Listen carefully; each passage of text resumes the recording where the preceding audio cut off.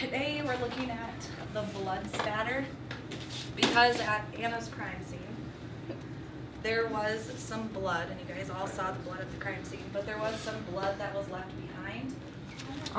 Well, the day we went in there, and there was like a full-out crime scene. There was like a girl on the ground, and there was blood, and there was puke, and there were drugs, and like everything was knocked over. And it's our job to find out like what happened to her and how she died.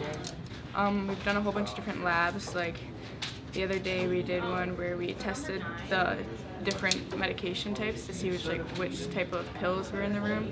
We are doing this one now where we're testing blood splatters. We've looked at fingerprints that they found, shoe prints, and hair. They found some hair at the scene, so we looked at that stuff too. I think it's fun. It's different, but it's fun. It feels cool. You feel like a sleuth trying to figure out mystery. And it's fun because it's a lot of like hands-on activities. You don't just sit there and learn from a book. You actually get to like do everything that you're doing. And I think it'll help prepare you for college too.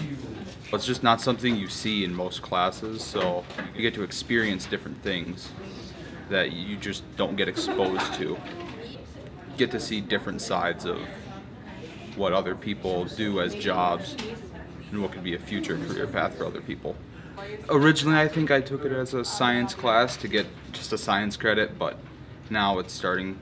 There are things in it that seem interesting that could be a future career.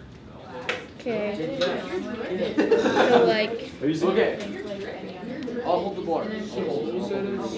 It's definitely. Got it. So then it's like 40.